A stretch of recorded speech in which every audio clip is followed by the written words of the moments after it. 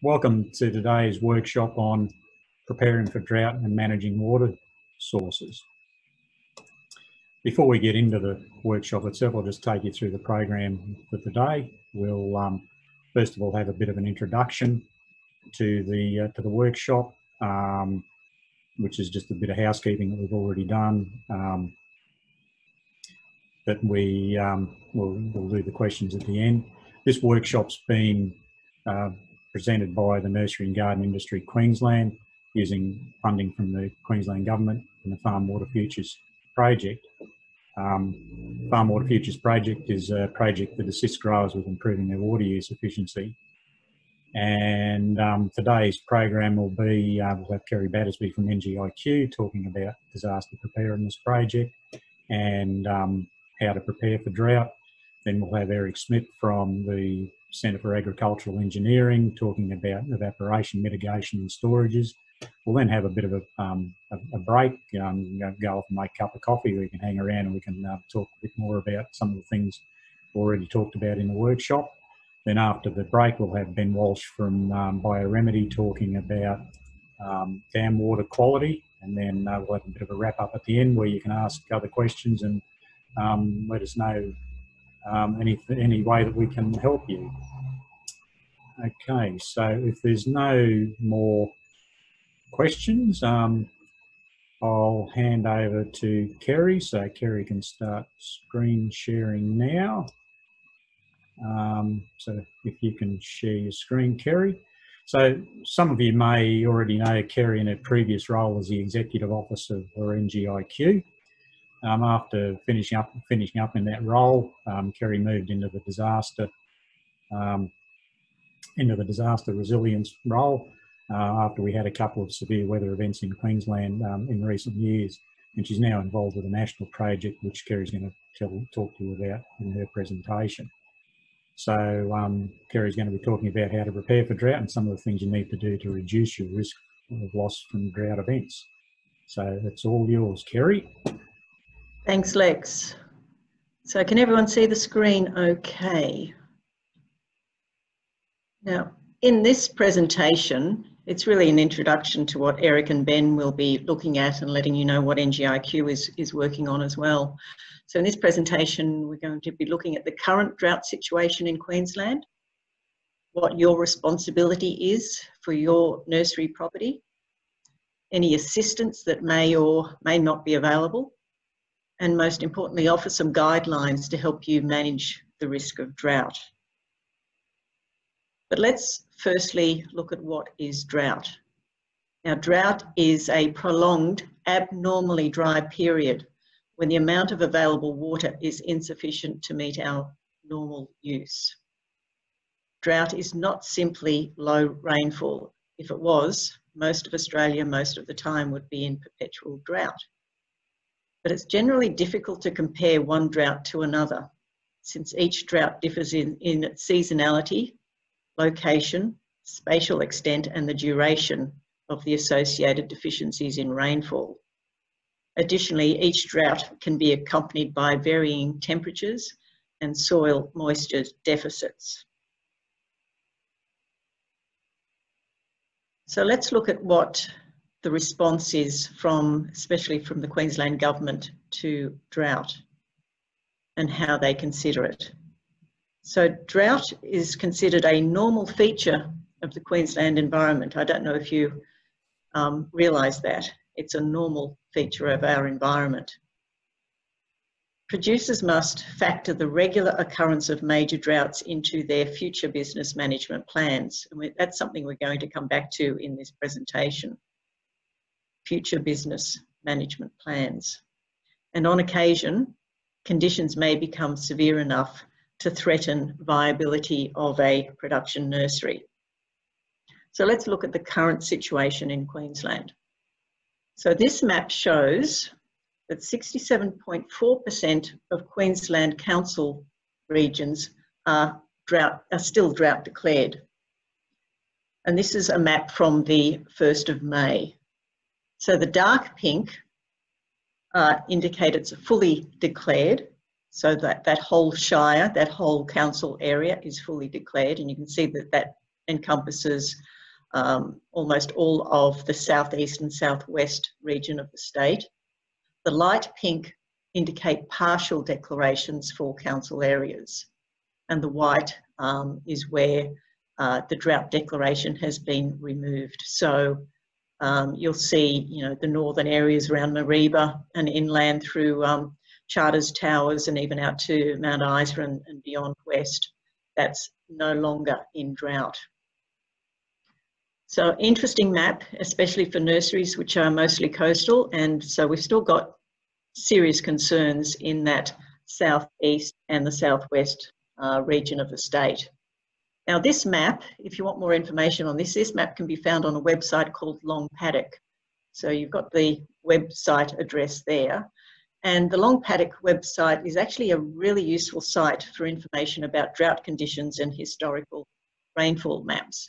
That's the homepage for Long Paddock, and you can see from the tabs across the top that there's quite a bit of information in there, and that's freely available, and it's been developed by Department of Agriculture here in Queensland. So I strongly recommend you have a look at that and some of the tools and resources they have there. Now you've also got on the Long Paddock website access to these series of posters which you can download. You can also order for, if you want something to pin up on the wall, you can order these and get a quite a large size poster. So they do a range of posters on rainfall variability, and you can get that from 1890s through to present time. So again, a really good, useful resource there. And I think you can also flick through on a screen there to see online what the different seasons are and what the weather patterns have done over the past century and a half since records were available. Another good side, of course, is BOM. The Bureau of Meteorology has drought resources. There's a heap of information, and we'd recommend you have a look at this particular website. So if you type in the search function for drought, you'll actually see this page will come up with drought. You can look at weekly rainfall, impact on drought for seasonal conditions, rainfall tracker, and a definition of what drought is. So really helpful tools there. But let's get back into what we're dealing with at the moment. So Queensland Government drought policy is based on the concept of self-reliance. So let's think about what that means. Primary producers, and that includes you, should therefore adopt a risk management strategy to minimise the impact of drought on their enterprise. So if we recall that drought is a normal feature of our environment, we've got self-reliance added here. So just keep that in mind. We've got to be self-reliant when we're in a season of drought. Now it's recognised, of course, that prolonged and severe events such as the one we're in at the moment may be beyond the ability of many producers and nursery owners to cope with this financially and physically. So there are a series of state and federal government subsidies, grant and loan programs available to assist in these tough times. There's subsidies on transport of fodder and water for livestock during drought and returning from agistment, and the restocking in recovery period. But there's a crucial difference between the sustenance of livestock and keeping a crop alive through an orchard or a seasonal crop versus day-to-day production. So the current key program by the Queensland Government is called the Drought Relief Assistance Scheme. There's more information on this on the DAF website. And if you want more information, I suggest you look there or have a chat to myself or Lex after that. But the problem we have for nurseries is that these subsidies and rebates are okay if you're running cattle, but as a nursery owner, if you run out of water or if you're located in that bright pink zone of a drought declaration map, what do you do? What's available to you? What's in it for you? To be honest, at the moment, there's not much. So what they do have and I'll show you on the next slide, but I'll just point you to another website where they actually list a drought preparation checklist. That's under the Department of Small Business and Enterprise, business.qld.gov.au. If you want a copy of the drought preparation checklist, we're happy to send it to you, or you can download it there.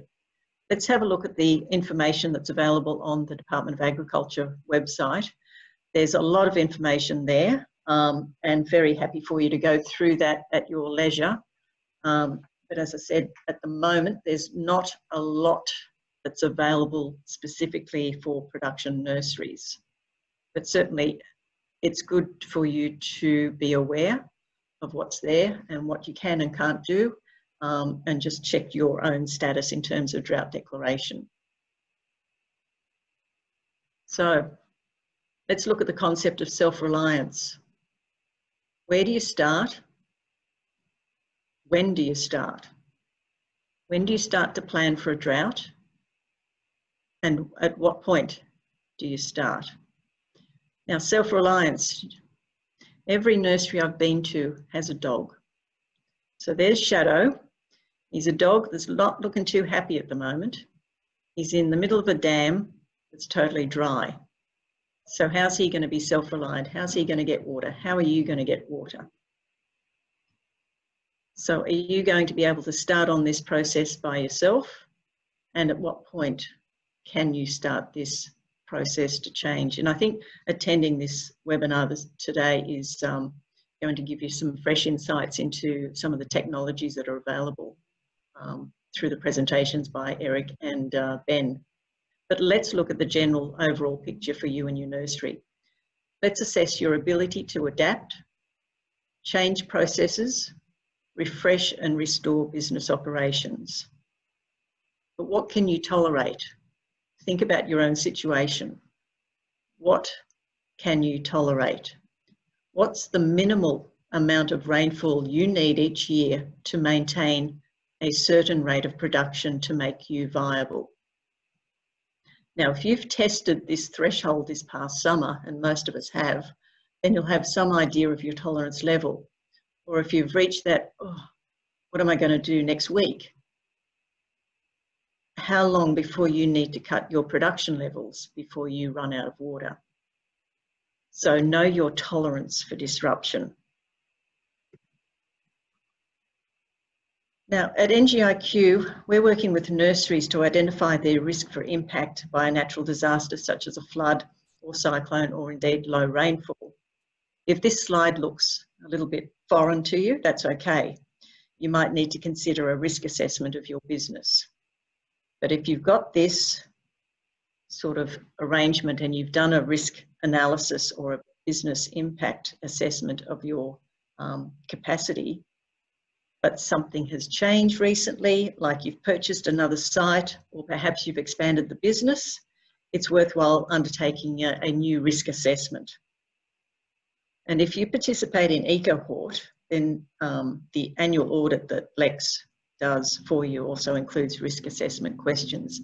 But if you have a look at this page, this is a risk analysis with legends and segments, and the next page is a risk matrix, which I'll show you. But have a look at some of the consequences of some of the items on the left-hand side, and then you match it to the likelihood of an event. So is it likely that we're going to get -7 in Stanthorpe in the next couple of days?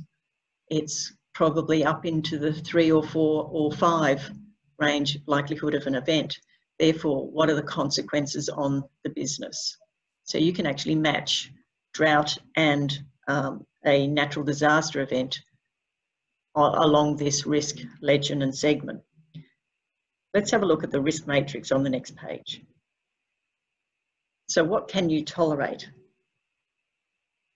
So this is a matching of consequence and likelihood. And when you identify the high risk extreme situations, they're the ones in the top right-hand corner that obviously is in red for you to take action almost as a top priority.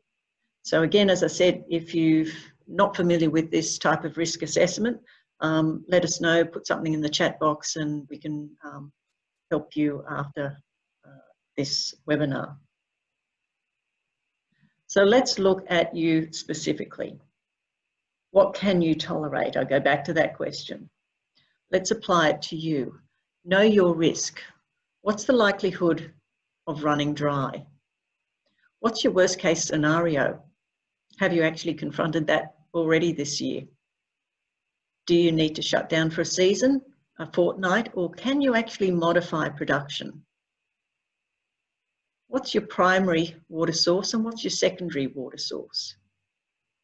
You need to know what you need. You know what your capacity is and know what your usage is every single day. Now, how long can you last if the water supply runs dry or fails? What's your plan B? What happens to suppliers, customers and staff if plan A fails? What practices can you change to improve the odds? But is this a gamble or is it actually a planned risk management strategy? So while you contemplate these questions, let me give you a bit of background for the levy-funded Hort Innovation project that NGIQ is currently working on. So the project objective for this is, and we've listed the title of the project down in the bottom left. The objective is to determine the potential for natural disasters to impact the Australian production nursery industry. We are looking at everything from cyclones, bushfires, frost, hail, and everything in between.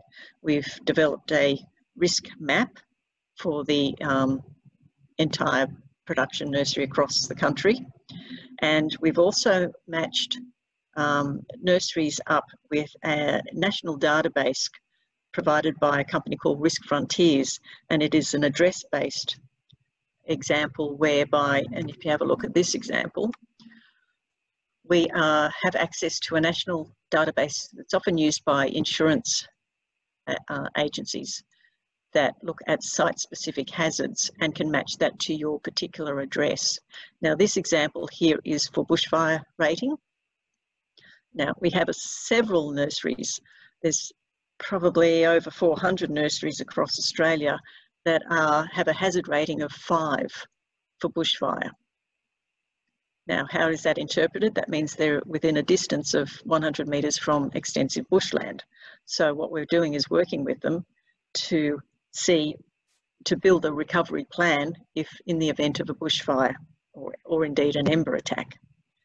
So the things we look at, pretty practical, and you'll be familiar with all of these.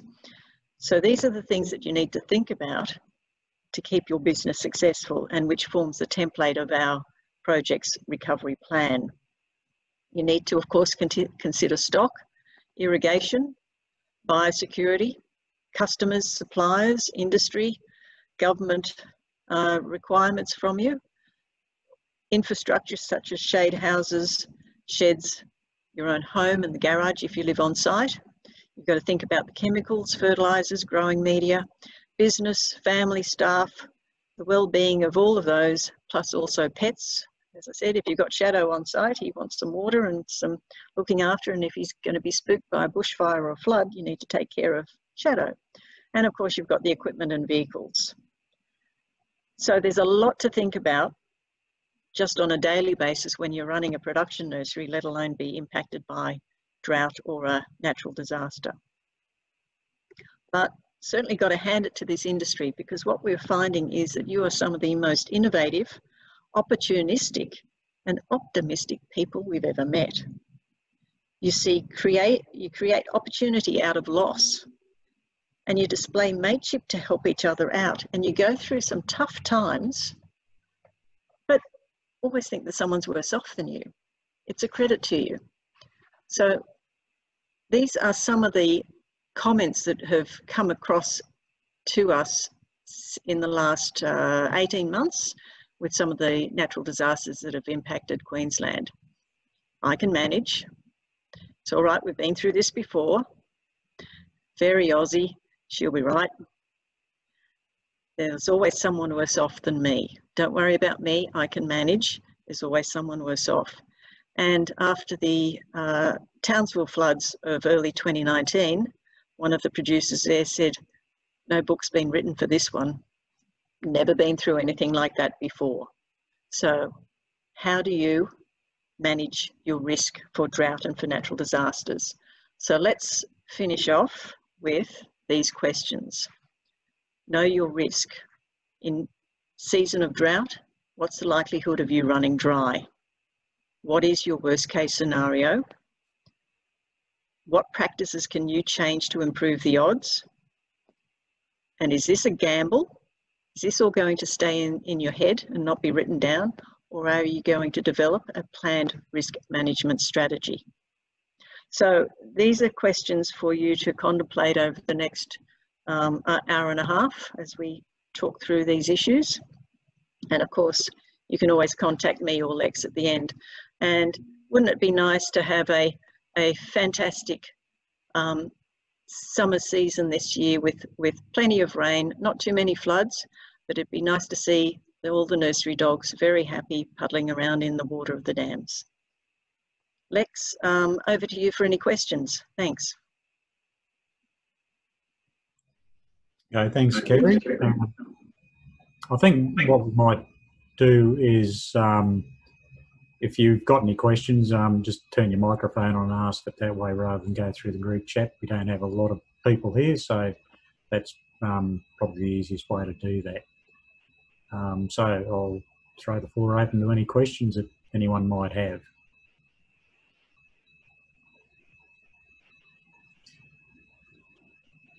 Okay, so I might ask you a question, Kerry. You put a slide up there that had risk hazard ratings for all sorts of different catastrophes, but there was nothing in there about drought. Is that something that's going to be considered in that project? That's based on the national database for address risk. So every single address in Australia has a risk rating, and that's what your insurance is based on.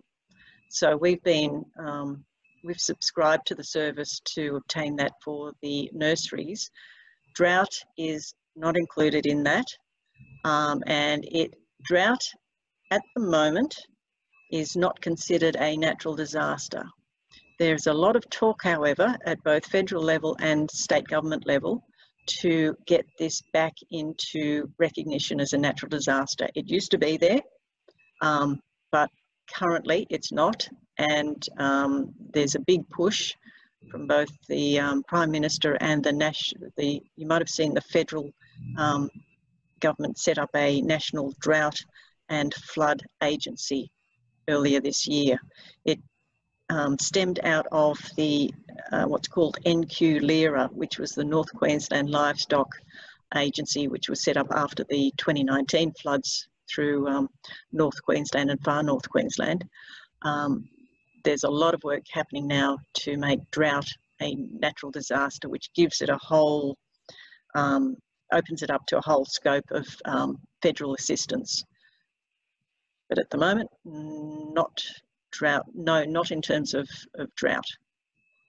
So if someone wanted to develop look at their risk hazard, they don't really have to do something from scratch for their particular situation. There's no template that they can follow at the moment. No, and not in terms of drought, but what we can do is work with them. So for the national project, what we're starting to do is we've identified a cluster of nurseries that are meet a certain set of criteria. They've either been impacted or they're at high risk of bushfire or hail, for instance. And we've got myself and Barry Naylor and a consultant by the name of Lloyd Russell, who are working intensely on this project to develop recovery plans for each of those perils that we face. So project runs for another 18 months. So we'll have, if you keep a look on the NGIQ website, but also the Hort Innovation Your Levy at Work newsletter, if you don't already get that, please subscribe to it. And you can keep up to date via Hort Innovation on the project, or you can call us. So who would be able, who can growers talk to find out about writing a risk management plan? So welcome for you to give us a call if you've got interest in developing that. If it's totally foreign to you, perhaps talk to your accountant. If you've got a bank loan or something like that and you've got a good relationship with your bank manager, have a talk to them. There's a lot of financial planners out there that can also develop it for you. But if you want to just have a chat to us, we're probably happy to help you as well. Just like accounting fees, it will cost you to develop a plan, but well worthwhile. And keep in mind what we said at the start of the presentation is Queensland Government is looking at self-reliance, and the push is for every single primary producer to have an individual business risk management plan. So might as well get in early and get yours sorted. So what you're saying there is the best time to prepare a risk management plan is now. Like every natural disaster, you always got to prepare beforehand. And that's why with this national project, we're looking at the key risks for the industry, but also for individual producers. So if you know your risks and you know your seasonal hazards, then it's easier to prepare in good seasons than it is when you're going through it. So, and as a consultant Lloyd says, you know, everyone needs a good season policy. Yep. Yeah, it's a bit like the old saying goes about when's the best time to plant a tree. 20 years ago. Second best time to plant a tree, now. Yep. Yep, absolutely. Same principle. Okay. So do we have any more questions for anyone? Okay. I might hand over to Erik now. So if you could set yourself up there, Erik, get your presentation up on screen. I'll just do a bit of an introduction here. So Erik Schmidt from the Centre for Agricultural Engineering at the University of Southern Queensland. So the CAE has run a project investigating losses from farm storages, focused on large storages such as the cotton industry storages, but much of the work that they've done is relevant to any size storage. So Erik's going to be discussing some of the results from his work and how these results can be applied to the nursery situation. So it's all over to you now, Erik. Thank you, Lex, and I hope you can see my screen with my presentation loaded now. Storage, evaporation, mitigation strategy. So it's really good to have this discussion this afternoon to share some information with you. Our group have been involved in evaporation saving strategies for many years now, probably close to 20 years. And Queensland Government recently approached us to do a bit of an update in terms of what are the current technologies that are available to industries to save evaporation losses. So that was one part of our exercise, our project, is to do a technical review, but also to talk to manufacturers and users to get an idea on their successes, adoption, challenges, and then to make some recommendations, because ultimately it'd be useful to have some demonstrations of some of these products on typical industry storages to actually do some case studies and look at the viability of these products. Another part of that study that Queensland Government have asked us to do is to develop an evaporation ready reckoner. And so we're progressing this very well at the moment. It's one of these topics that are very topical during or after a drought. But when the floods or the rains come, people tend to forget the importance of saving evaporation water from storages. Now, certainly the nursery industry, it's no different for your sector. Some information I got from the Australia Bureau of Statistics, 2017-18, that gives the value of the production of nursery, cut flower and turf industries combined, and 265 million, and a very large amount of that, 85%, is in fact through irrigation, irrigated production. So very much reliant on water. And anecdotally, more than 70% of the production nurseries have some form of on-site water storages. So managing that water is a key part of your enterprise operations. The majority of storages in nursery industry are quite small. By that, probably less than 10 megalitres. Now, a megaliter is 1,000 cubic meters. So if you would look at it in the size of a typical storage, 50 meters by 50 meters, 4 meters deep, that would give you a 10 megaliter storage, maybe 0.25 hectares in area. In the cotton industry, most of the storages are bigger than 50 hectares. But even certainly in your industry, there's a wide variety of scales that need to be addressed in terms of evaporation. As we've heard already from Kerry, water security is essential in your industry, and your production, for every unit of water you use is very, very high. So no doubt it's critical to save that last megaliter of water to put it to good productive use.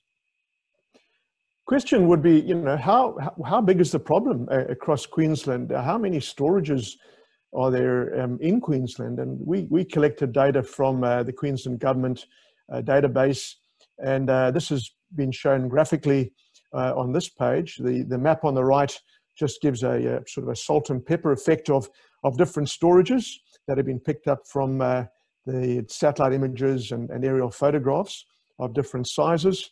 And more usefully, I guess, on the left is a bar chart, which shows that if you added them all up, more than 240,000 storages in Queensland of very varying size, as shown by the color codes there.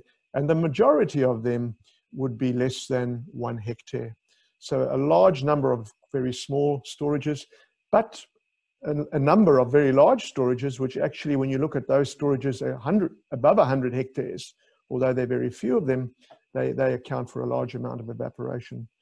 And I guess in the catchments that the nursery industry is most impacted by, your Brisbane catchment, Mary catchment, Gold Coast, that trend is true. Large number of relatively small storages with the potential to lose evaporation.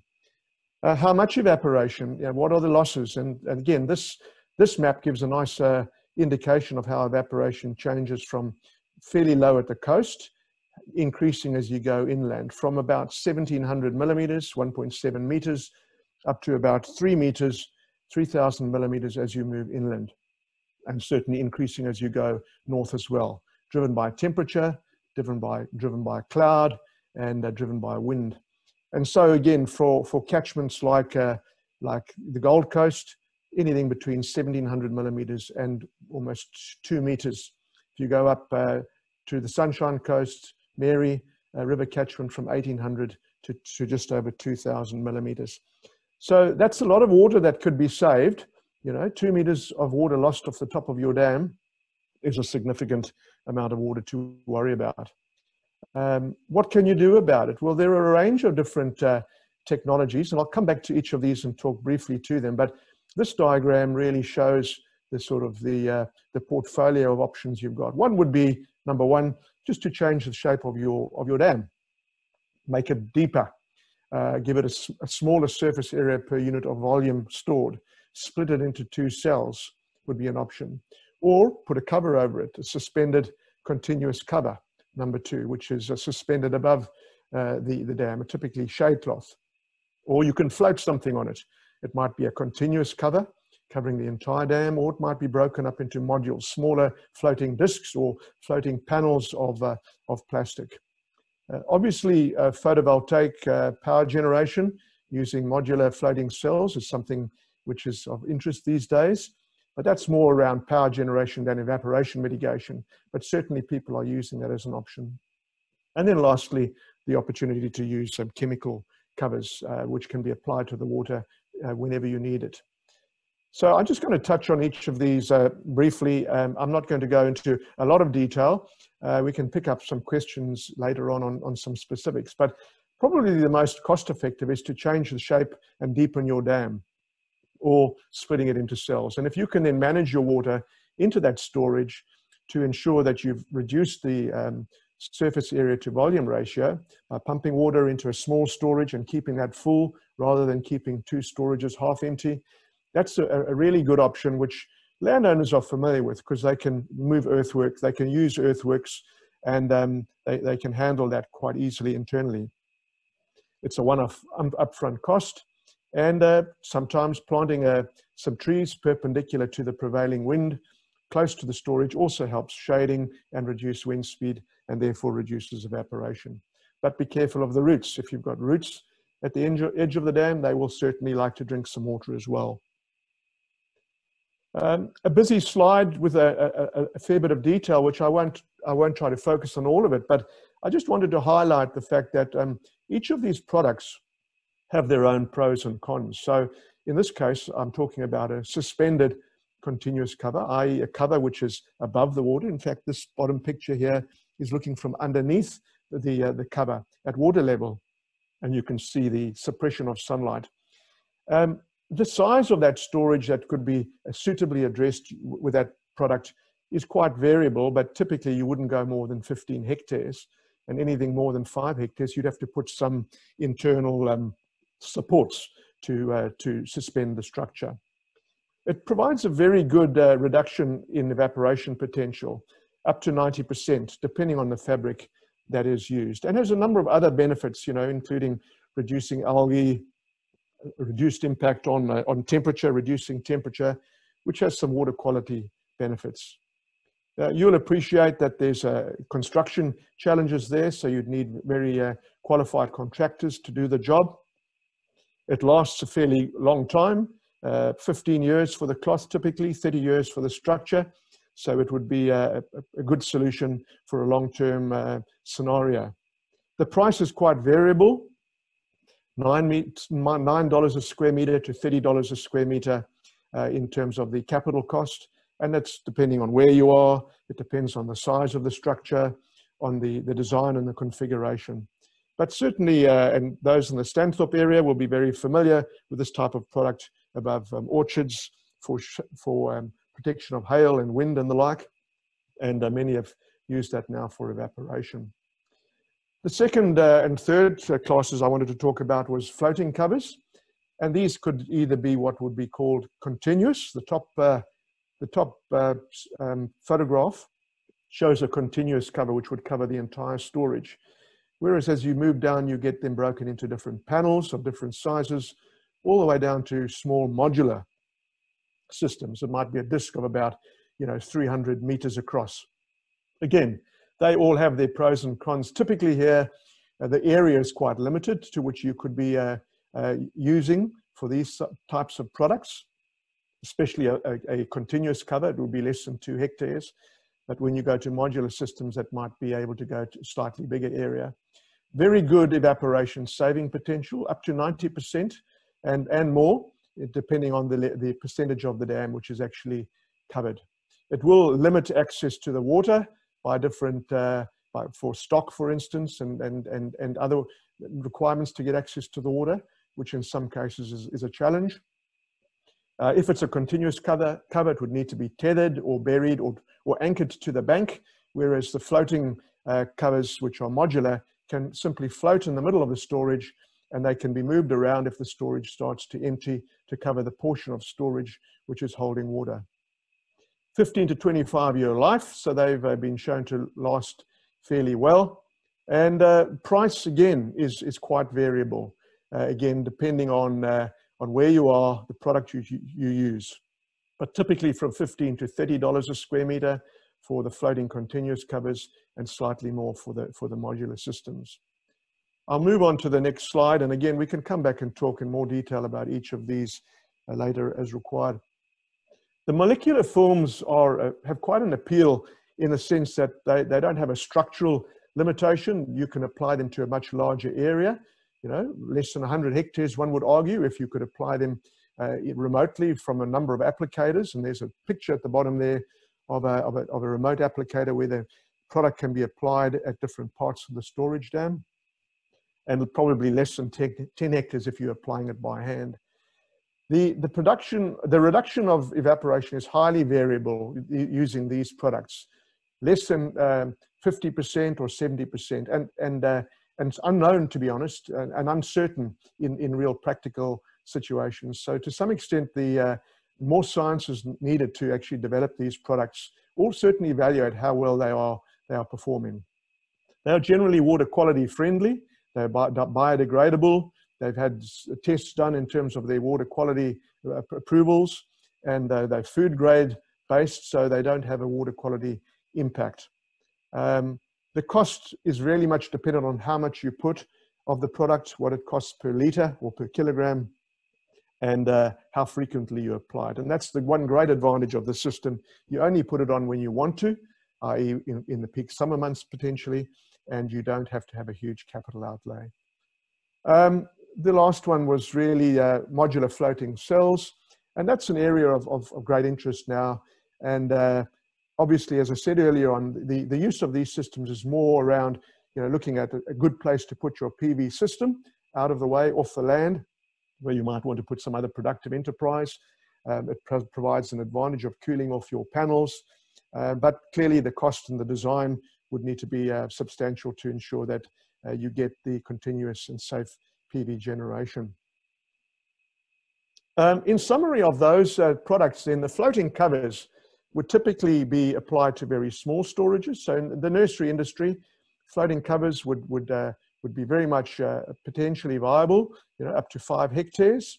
The suspended covers, you would typically go up to about 15 hectares, and chemical covers could arguably go bigger than that, but you'd have to look at fairly advanced application strategies when you get to the larger storages. So in the nursery industry, because you're operating probably around smaller storages, you have a whole range of options in terms of products. And all of those generic types of product I've mentioned, they all have commercial suppliers who are in business, who have been in business for some time, and who are able to provide a solution.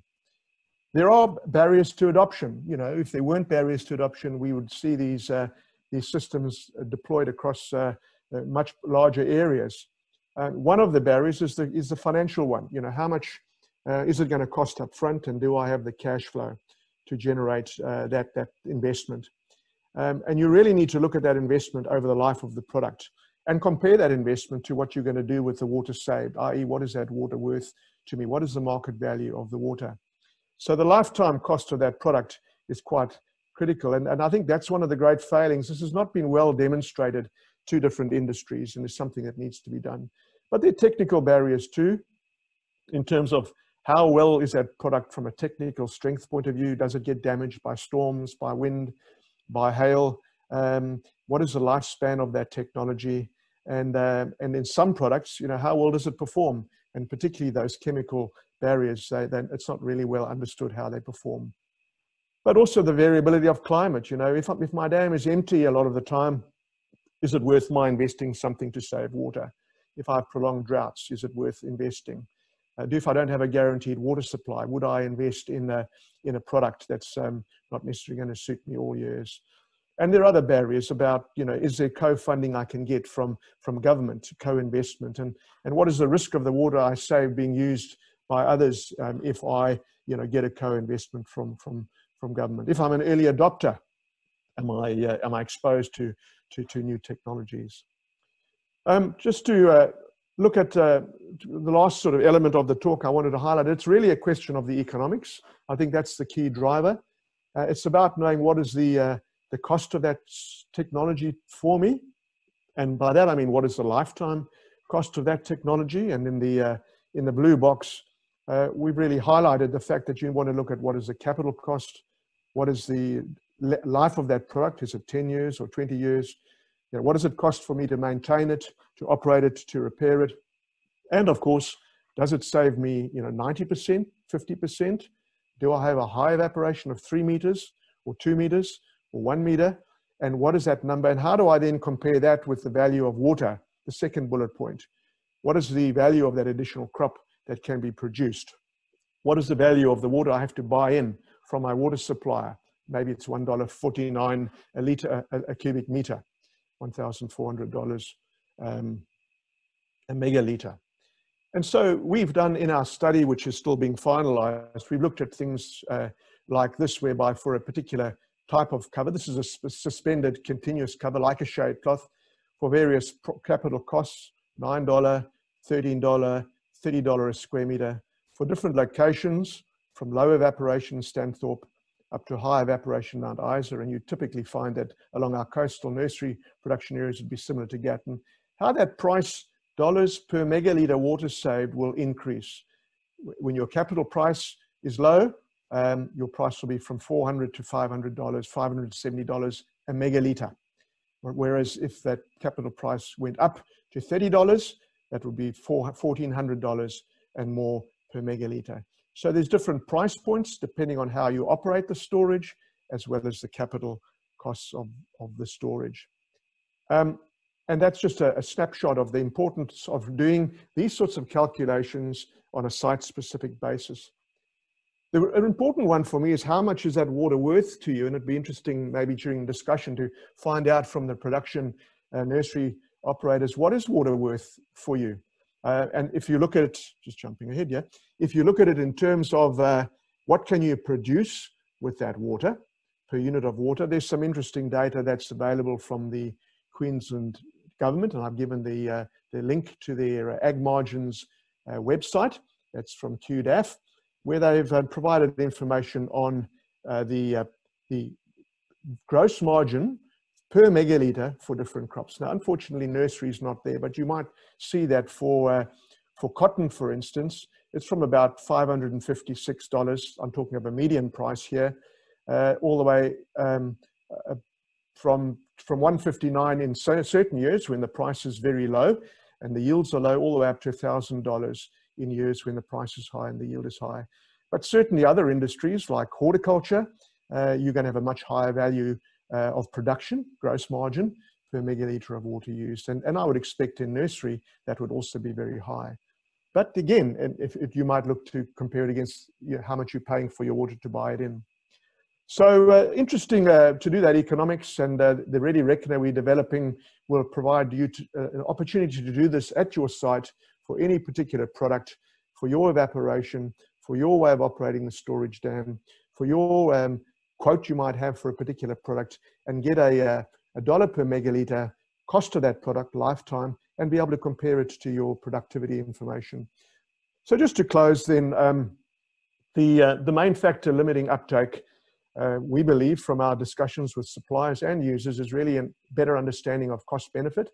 And we're hoping to do some case studies to demonstrate that for a range of industries. It's really important that some demonstration trial sites, point number 2, are done where we can monitor the performance, and we can have open days and people can come and look at how the product is performing, some of the practical considerations.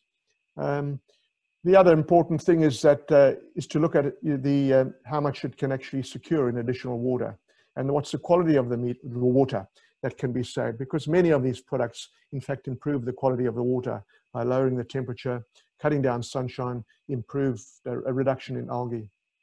There are a range of barriers to adoption I've mentioned, but I think with demonstration, we hope that there can be a better understanding of the potential, one potential way of addressing your drought considerations that Kerry mentioned earlier on.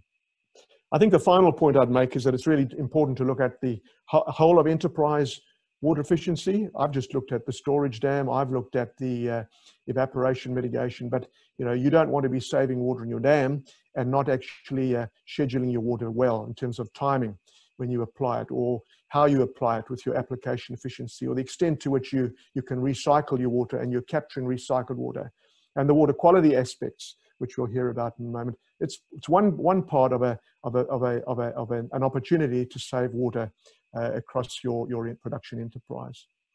So thank you, Lex. I'll call it quits there, and happy to pick up discussions and questions. Thank you. Okay, well, thanks, Erik. That was very concise look into the evaporation mitigation side of things. Has anyone got any questions for Erik, or comments that you'd like to make about using evaporation mitigation strategies? Erik, it's Steve Hart here. Just a question about the suspended continuous covers. and your 50 to 90% reduction on evaporation. What different fabrics are used? I imagine shade cloth is the predominant fabric, but yeah, shade cloth is the only product that's that I'm aware of that's used locally, Steve, and that's there's different woven versions of that, different densities. For the one that they typically use for evaporation mitigation, it's got a 95% density or UV incident reduction. And we haven't done any tests ourselves on how much evaporation that would reduce. But in earlier tests we did of a product which had an 85% UV reduction rating, we were finding it saved 70% of water evaporation. So we would expect with the new cover that they're providing, it would be able to give up above 80% evaporation mitigation. And so that's the sort of performance that we would expect from that system, Steve. And Erik, does it make a big difference about the height of that shade protection cover above the actual water level? Not really. Some of them are constructed level with the bank. So if it's a fairly small span, they can span it level with the bank. In other cases where they're trying to span a greater distance, 100 meters or so, they would have it elevated with a trellising system to be able to have cabling to hold it with a greater tension. The impact of height above the water, I don't think would be significant. Most of them would be, when the top water level is full in the storage, that'd probably only be 1 meter to 1.5 meters above the water level. Then, of course, when the water level falls off, your gap would increase. But the staving of evaporation is mainly through the reduction of wind, and the reduction of light incidence, and to some extent the holding in of the moist air under the cover, and that wouldn't change marginally with different heights. So I wouldn't anticipate that's a major issue, Steve. Thanks, Erik. Okay. You mentioned in some of the statistics there that something like 85% of businesses that that we've got information on have irrigation. Well, I think for the nursery industry, that'd be pretty close to 100%, if not 100%. The other thing that people might like to think about is that we're saving water off the 2 meters of water off the top of the dam. The thing is that's where the largest amount of storage is in the dam. So if you can save that 2 meters, it could be up to 50% of the volume of the dam that you're losing in evaporation across a year. So there can be some pretty substantial numbers. Yes, and I think it's also about the water you save is often the last resort water. So when one talks about what's that water worth to me, it's about, how valuable is that water when I've got nothing else. Now, if you can buy it in at a reasonable price from your urban water supplier, and maybe that's again $1,400 a megalitre, that's probably what you would do. But in many cases where you don't have access to that, you've got to look at the value of that water in terms of losing your stock and or losing the quality of your stock in your production, which affects your price point. So I think that's part of your risk management, is to say, how much is that water worth to me, but not just on average, what's it worth to me if I've got nothing else? And therefore, what am I prepared to do to save that water, or what can I do to buy in extra water? What are my options? I mean, in Stanthorpe at the moment, they've been trucking water from halfway between Warwick and Stanthorpe at an enormous price. And, those in Spring Creek can probably guide us on that. But, what is my enterprise worth to me? And it's also a case of not just, I'll cover all my storages. If I've got more of them, it might be saying I will cover one of them, which is my most important water, and I'll transfer water from other areas into this particular storage where I put most of my effort. Okay, so have we got any more questions or comments from anyone? Yeah, Lex, I was just going to add to that on the value of the water. We're seriously looking at covering all our dams. We're starting with our small ones and working our way up. Because you're right, once you have to put it into a truck, people talk about $1,400 being expensive. You know, we were paying up to $30,000 to finish off the year last year. So, yeah, but again, it was just to finish the job. It wasn't, you wouldn't start an enterprise at that cost, but it was to finish off the season. So it becomes very expensive towards the end. So that was a great topic where it's and very relevant at the moment with what we're doing at the nursery here. Well, we're hoping that that there'll be an opportunity to be able to engage with industries such as yours, as well as suppliers of these products, to set up some demonstration sites. So, you know, depending on Queensland government and how they're wanting to continue this work, there may be an opportunity to reach out to the nursery industry and yourselves to say, can we find some sites where we can, you know, have a product installed you know, and look at doing some detailed monitoring of your experiences and the water savings and the economics, develop some case studies. So, you know, if it gets to that point, and we'd like to think so, we'd certainly come talking to the nursery industry and looking at some potential for that. Yeah, thanks, Eric. We'll actually have a couple of systems in place by probably the end of this year.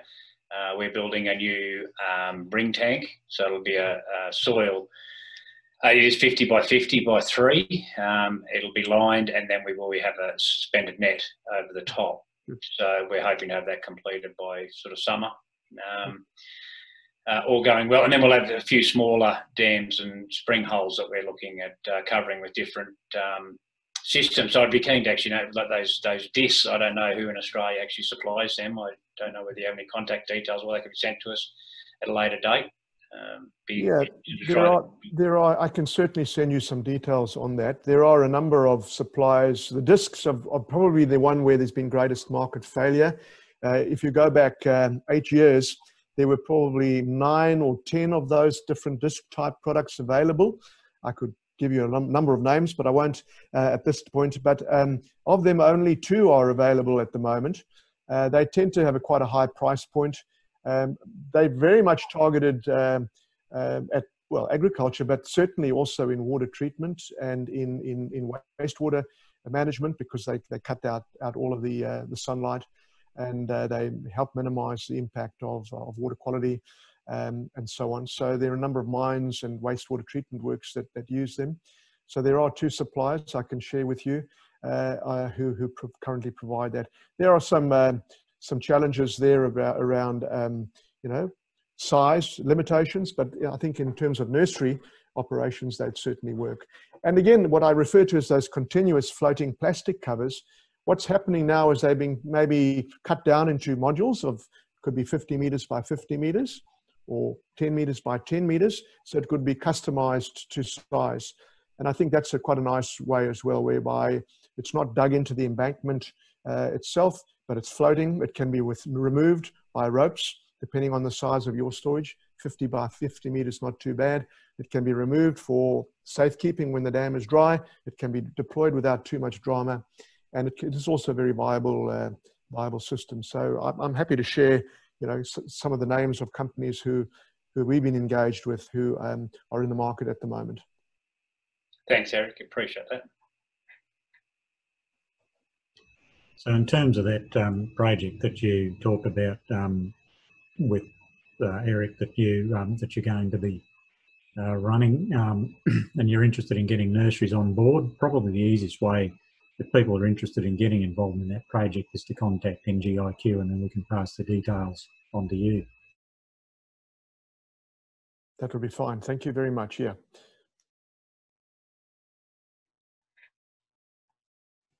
So I'd just like to delve a bit more into what people think about the relevance of this sort of work to the nursery situation. The interest that people are showing in putting evaporation mitigation into place just doesn't seem to be there from my experience, and I wonder if anyone's got any comments on why that might be. Lex, just quickly before I go, for us, it's water quality. We're not especially worried because it is cooler here in Stanthorpe.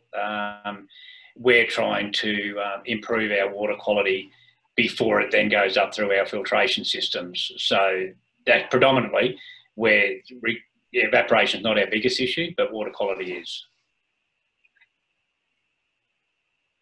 Okay, and also the topic about dollars per megalitre gross margins. I had a talk with Erik prior to the workshop about those sorts of figures for the nursery industry, and that table Erik showed the gross margins for different industries. My estimate would be that the sorts of figures we're talking about more likely to be the blueberry example rather than any of the other industries, even horticulture, but I don't believe that there's any information out there. I wonder whether any of our growers here have those sorts of figures considered about how to go about getting those figures. Yeah, I'd be very interested to hear if there is some information available on the gross margin per megalitre of water, because as I said, the information we get access to from the Queensland Government's website, Ag Margins, doesn't have any nursery products, and I have asked around a bit, obviously, and it doesn't seem to be much available on that. And I guess it's highly variable and dependent on the particular industry, the particular part of the nursery industry you're talking about. But it would be useful to get some handle on those numbers.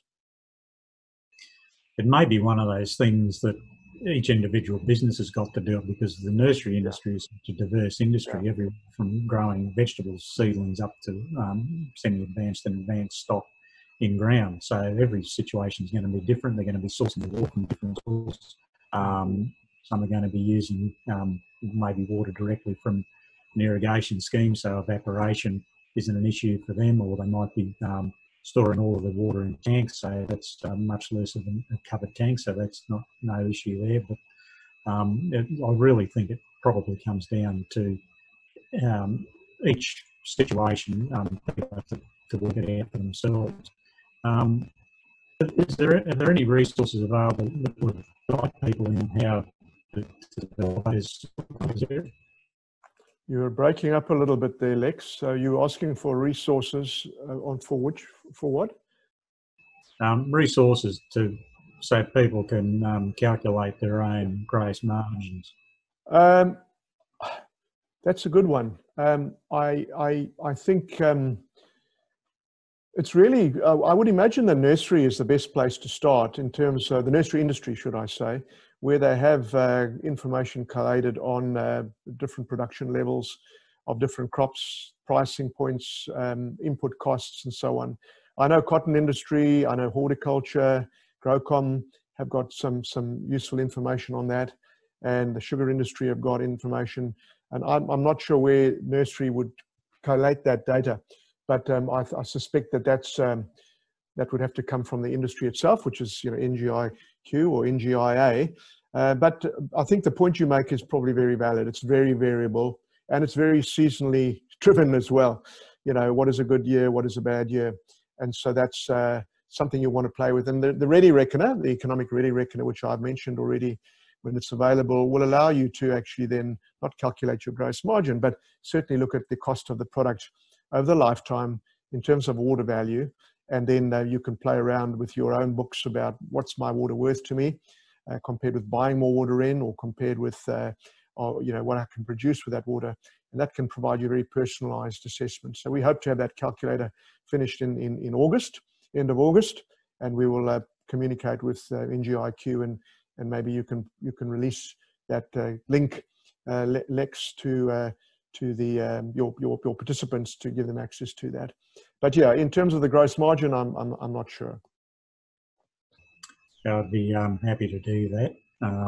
There is currently a project that I'm not involved with, and I don't know very much about it, that is gathering those sort of statistics, I believe, for the nursery industry across Australia. I don't know, Kerry, do you know what that project specifically is and what sort of information is coming out of it? Yeah, Lex, I was thinking about hort innovation with this, and it may well be that we need a to put up a separate project to collect this specific information. There's a national project for statistics, but I think it's related more to production and business size data. So I'm not aware of anything that's doing this specifically, but again, you know, cotton, as Erik's indicated, cotton, sugar and horticulture is ahead of us in this, and certainly take your point, Lex, that it will be a variable depending on what production type we're looking at for nurseries, and I think that's probably been the sticking point in the past to actually get that sort of data. But I think with the work that Erik's doing at USQ, there's certainly the opportunity for us to look at a future pilot project potentially funded through Hort Innovation. Yeah, I was sort of wondered, a bit like what you said in your presentation about there's not a lot of outside support for drought funding for nursery businesses. Same could perhaps be said about gathering financial statistics for businesses, coming back to them having to do it themselves, so give them an idea of how they go about gathering that information for the business so they can work those numbers out.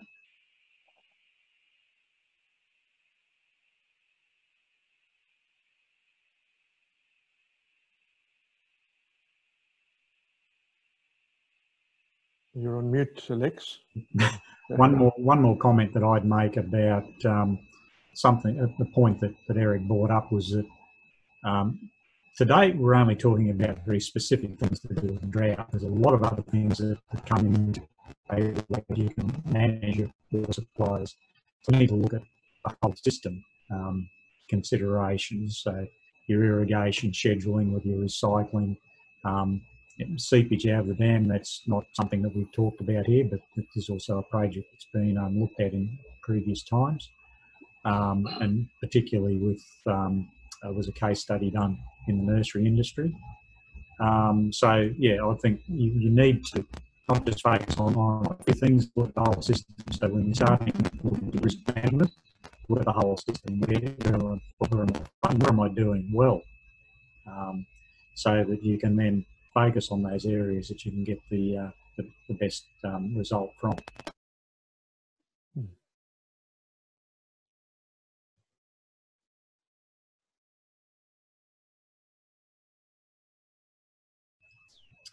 So thanks, Erik, for that insight into evaporation.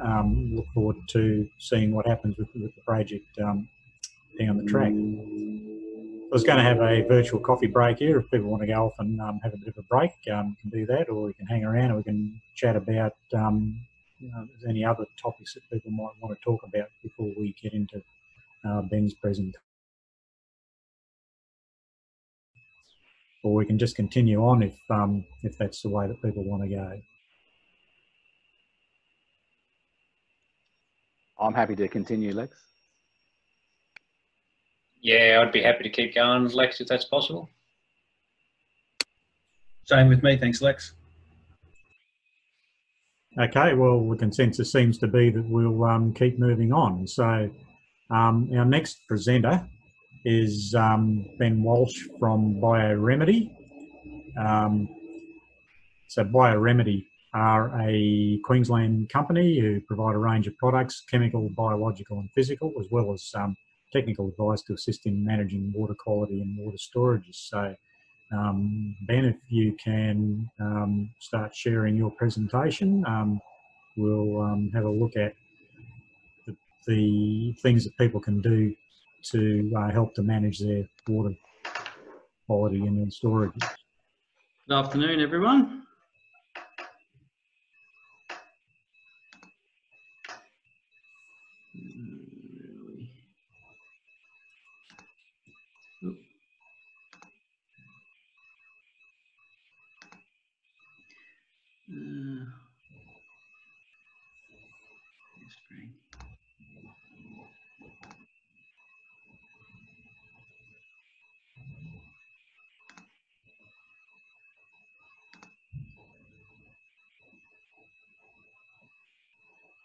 How's that, Lex? Have we got that working? We've got your presentation up as a slideshow.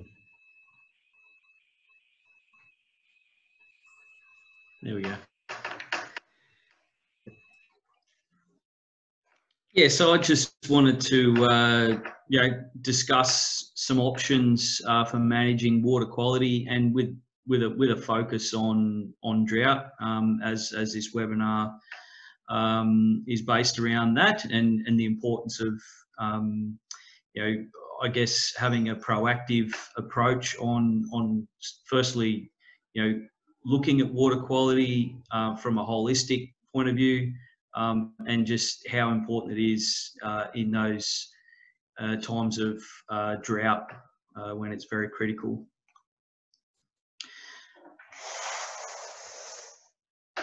So water is one of our most valuable resources, and for an industry like nurseries, it is quite important. Obviously, without water, it becomes almost impossible to grow plants.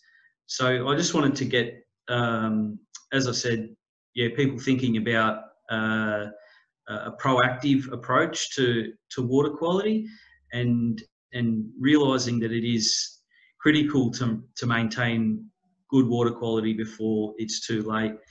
There are many times where we have people get in touch with us, and it's at a point where the person possibly has an issue, and that's why they are contacting us.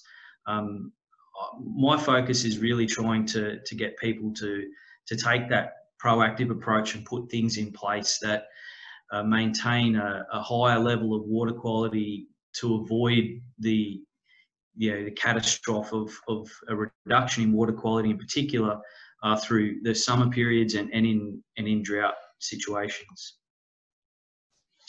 So there are a number of things that happen during drought and just in general with water quality in drought conditions, and these are prevalent through summer also. So dissolved oxygen is a critical component that becomes decreased. We see increased temperatures, the increased potential for evaporation and stratification. We also see an increase in the processing of nutrients and organic matter, the productivity of cyanobacterial blooms, so algal blooms, and also floating and submerged weeds dramatically increases also. And then lastly there, the production of odours, particularly through summer, become prevalent.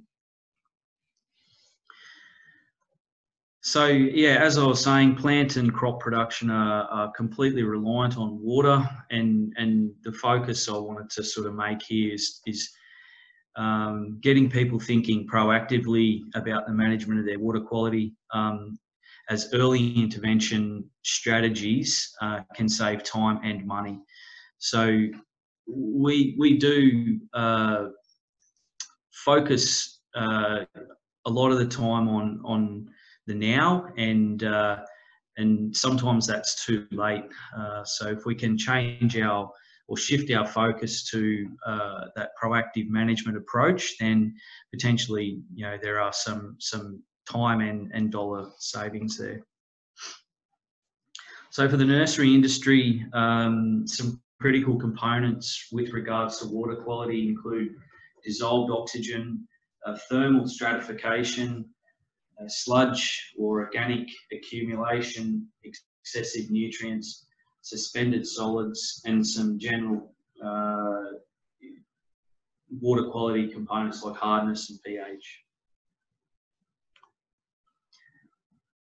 So guys that work in the nursery industry would be aware of some of the common problems that are associated with a reduction in water quality, and that is pretty significant algal blooms, blocking of filters, foot valves, disinfection equipment, So basically all irrigation components require greater maintenance, and that can often affect production.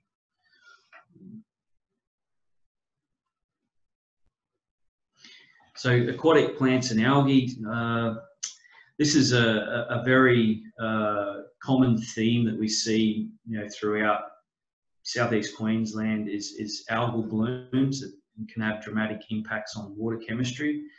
So basically what happens is we see fluctuations in dissolved oxygen and carbon dioxide during the bloom.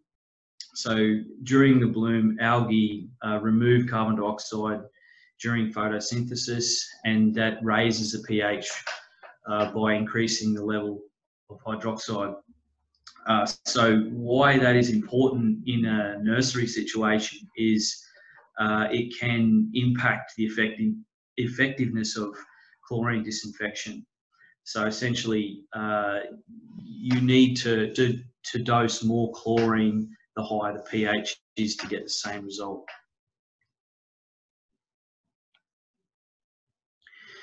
So a methodology approach that our business follows and recommends is basically adding oxygen is the first component, and combining that with circulation works very well. And then the third component is the biological enhancement. So using a biological additive to assist with improving water quality is our approach. So by introducing oxygen, we're trying to break the anaerobic cycle and the related conditions. So during anaerobic, if I just jump back to this slide here, the top right, some of the implications of stratification. And we see what happens during this is we have higher levels of oxygen at the surface, and the temperature is obviously greater at the surface. And then as we move through the water column, the oxygen becomes decreased. And as a result of that, we see things like iron, manganese, and hydrogen sulfide production in the bottom sediment. And also things like ammonia and phosphorus increasing. So by putting in place mechanisms to either add oxygen and break that anaerobic cycle in the bottom sediment, we prevent those metals being released from the sediment, and also some of those gases being released also. So. And this sort of falls in line with our circulation mitigation options. So by putting in place circulating devices, we create consistency through the water column, and we mix that highly oxygenated warmer water with the cooler low oxygen water at the bottom. Jump back. So when we look at oxygen or aeration using mechanical devices, there are numerous systems out there that do the same thing. I've been to a lot of nurseries, and they're very intuitive, and sometimes utilise existing infrastructure to try and add oxygen or move the water around in the dam. So whilst that certainly would be benefiting some way, there are, I guess, more efficient or effective ways at introducing oxygen, and that's primarily with a subsurface aspiration type unit, which produces a small bubble. So the bubble size really matters when we look at oxygen and how much oxygen is being transferred into the water to try and remove that anaerobic decomposition of the bottom material. So yeah, bubble size is extremely important. So to get a very efficient oxygen transfer, we need a very small bubble or a micronized bubble, and when combined with a circulation underwater, or a propulsion distribution underwater, it provides a very efficient oxygen transfer rate. So I have a video here of one of our units that does that exact thing. And as you can see, it's combining both the oxygen injection with circulation. So it combining those two components allows us to have a high oxygen transfer rate. This particular unit is designed for use in aquaculture, so it also has a very economical to run, I guess, compared to some decent sized pumps that you may be operating. It's got a 1.1 kilowatt motor. So our second mitigation option or solution for trying to improve water quality is the introduction of circulation. So when we look at larger storages, generally speaking, we see them quite deep, and that's where we potentially see that thermal layering or stratification occurring, and putting in place some circulation mechanisms can bring back that consistency through the water column with regards to temperature and oxygen, and that just benefits the overall ecology of the storage, and reverts us back to an aerobic cycle. So we're really utilising the surface area of the dam to so relying on the atmosphere to transfer oxygen to the water, and then using the circulating device to mix that through the entire water column. So by creating horizontal flow and mixing the oxygenated surface water with the pond bottom, it allows that aerobic respiration and de-strat to take place.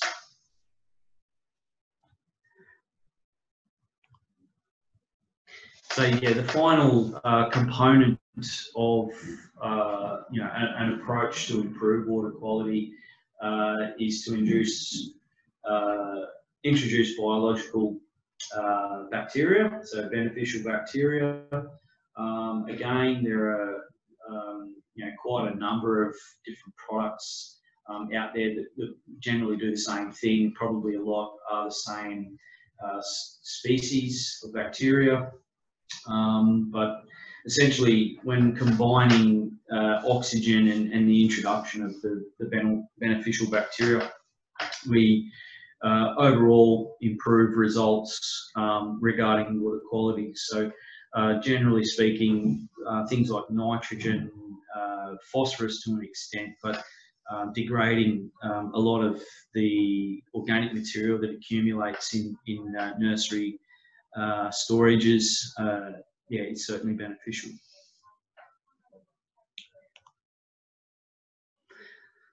So something else very important, I think, to consider is considering water storages and how to manage that resource is promoting effective drainage at your nursery, and considering reuse of the water through runoff. And I know NGIQ have some papers on their website that I found very useful with regards to floating wetlands and constructed wetlands to try and firstly capture some of the solid or sediment from the runoff, and also strip some of the nutrients that would be entering your storage. And I'm sure Lex will be able to point you in the right direction with regards to those papers. So another pretty important component to water storage is the use of things like bore water. We found generally, the bore water quality can vary from site to site, and often can be quite high in dissolved minerals, in particular like dissolved salts, and also things like iron, which can also cause issues. Now, that may be an option to utilise, a percentage of bore water and mix it with your main storage, just to as a sort of top-up type scenario. And then obviously rainwater harvesting collection systems can be extremely beneficial, and implementing evaporation mitigation solutions is obviously something worth considering.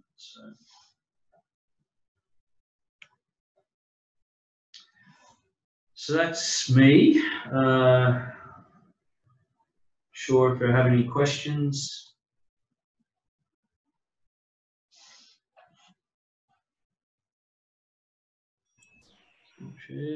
Ben, it's Steve Hart here. I'm just asking about, I know you suggest an integrated approach using oxygen and circulation and biologicals works best, but usually growers kind of go like, I've got a limited amount of dollars to spend. Yeah. And what's going to give me the best bang for my buck? Am I going to be better off to oxygenate the water, or try and de-stratify it, or how's that go? And does that change with drought conditions and varying, water levels in a dam?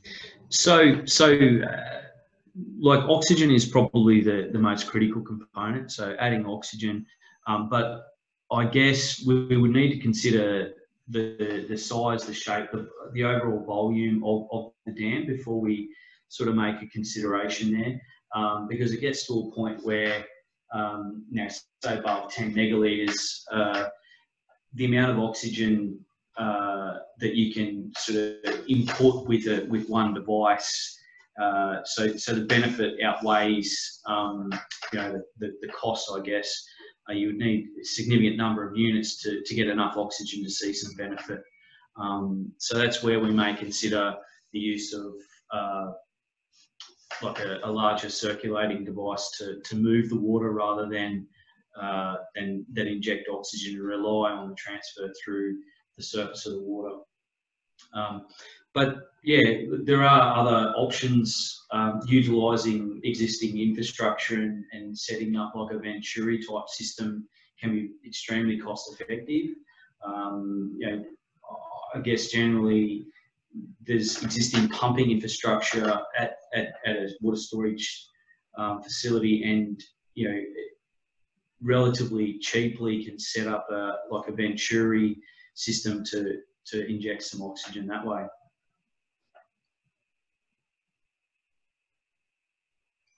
So just a little, thanks, Ben. Yep. So just a little bit more on that. I have seen a situation where someone was using a pump to fill a tank, but they might only use that for 2 or 3 hours a day. And they said, well, what if we just pump that through, use that pump to pump the water back through a fountain in the dam? And I said, well, there was a 4 kilowatt motor on this pump. I said, it's going to be a pretty expensive way of doing it.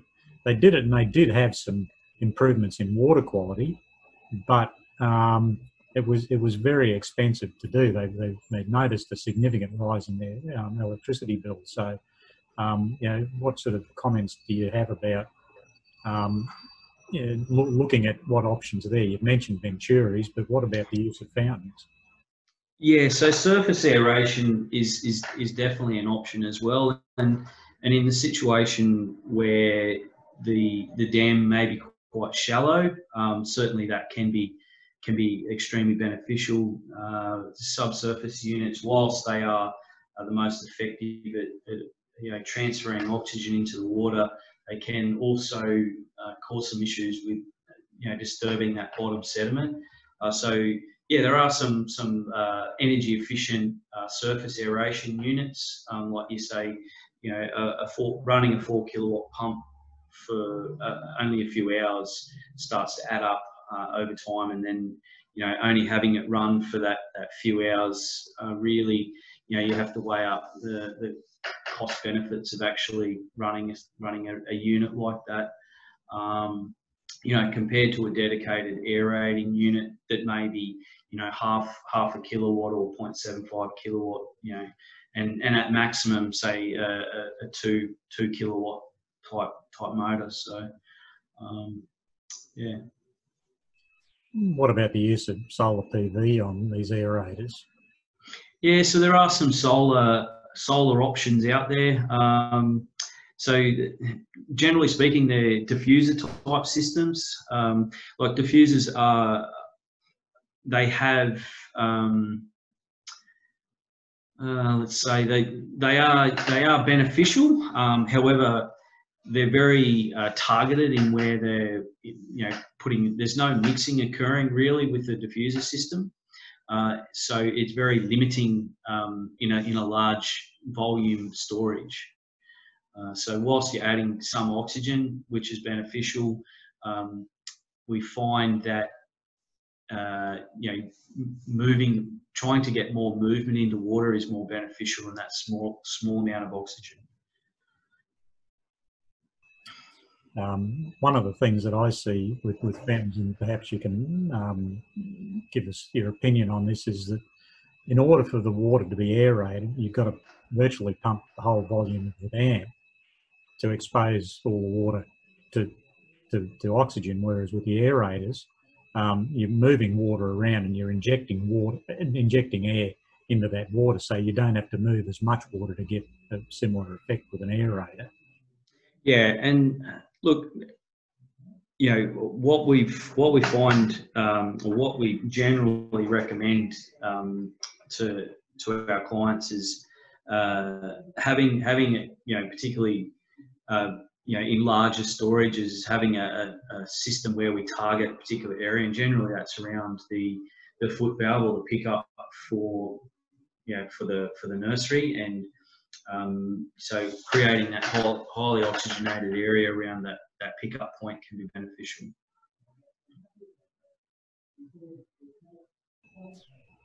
So the other comment I would make, that while this is a workshop on drought, what we're talking about here is something that needs to be done or can be done all of the time, not just wait until you get a situation where you have to do something about it. Yeah. And it's like all of these things to do with drought. Going back to what Kerry said, is what a grower needs to do is to have a strategy, not wait until they're sucking mud from the bottom of the dam before they decide to do something. Try and have good water quality there all the time, which will make the problems that they might get later on when the level of the dam drops much less. It's the same with that water saving. There's no point in waiting until you've got 10% of your water left in the bottom of the dam before you start thinking about all of these other water saving measures. So it's very much something that needs to be looked at all the time.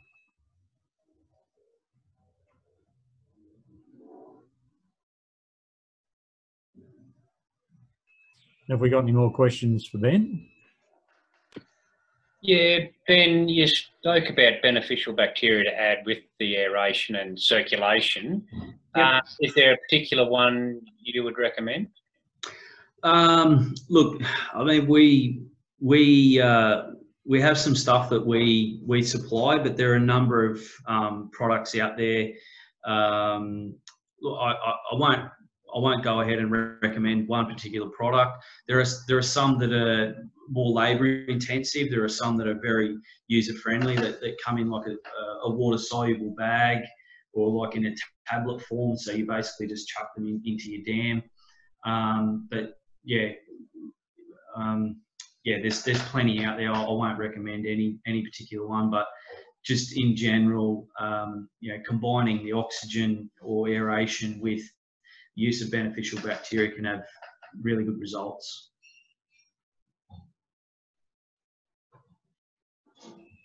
So how do you decide which is the most appropriate biological to add?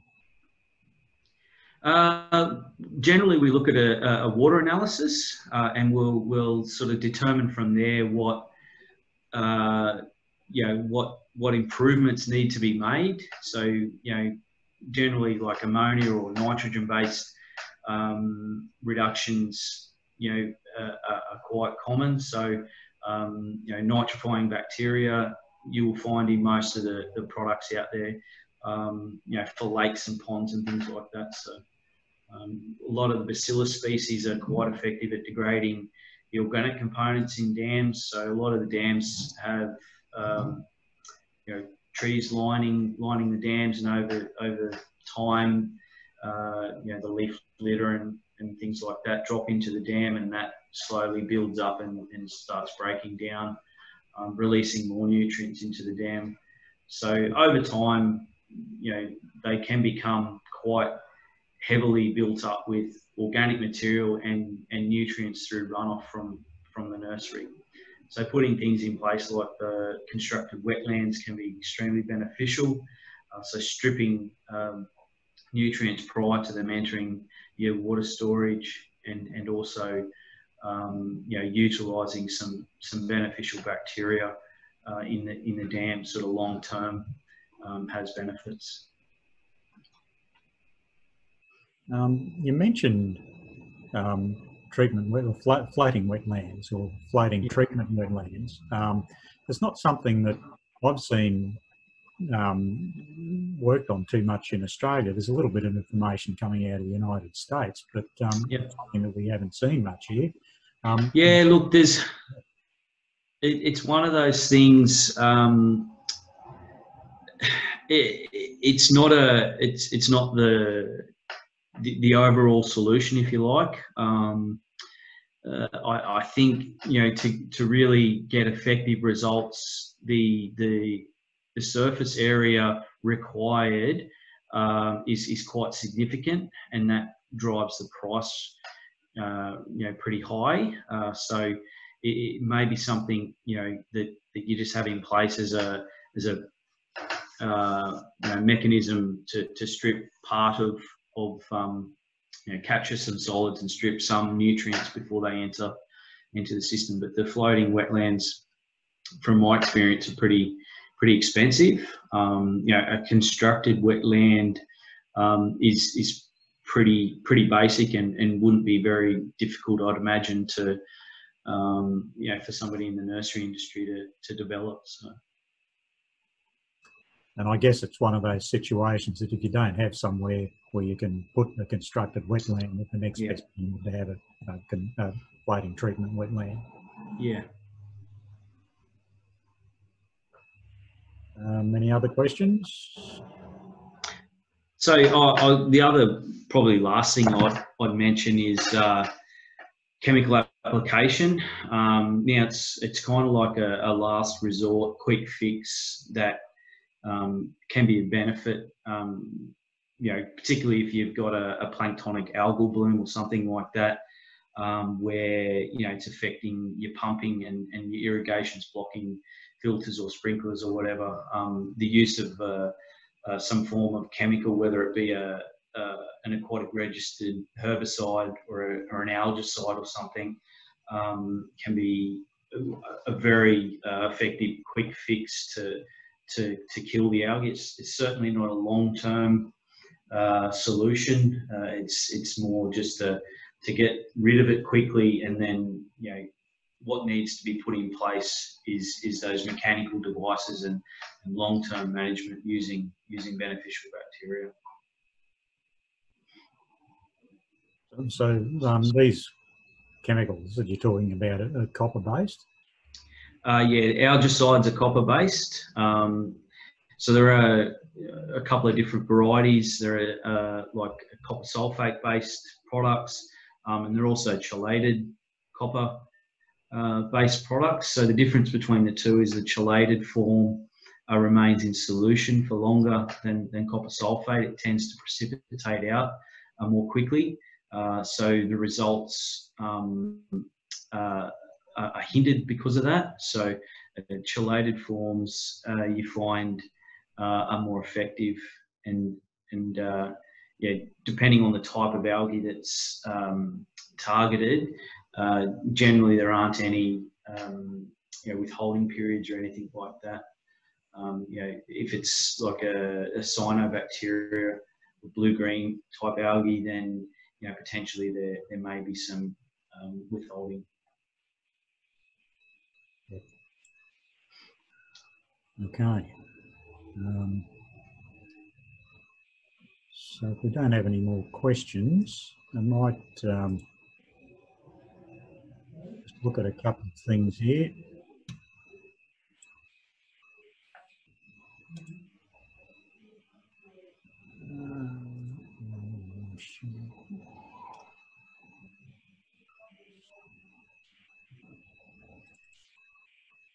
So Ben mentioned the resources on the NGIQ website. There's a range of videos there on topics that are relevant to drought management, but there's also a lot of other topics. There's technical papers, there's links to other websites, there's quite a few videos. So these are some of the videos that are relevant to that. But if you're interested in having a look, this is the website to go to for that sort of information.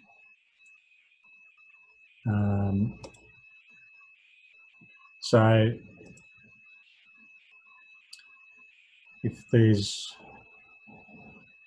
no more questions, we might bring the workshop to a close. So I'd like to thank everyone for attending today's workshop. I'll be sending out a link with the workshop to everyone that's attended, so you can have a look at that later on, but it'll also be put up on the NGIQ website. I'd like to also just remind you about registering for that evaporation project that's being run by Erik and his team.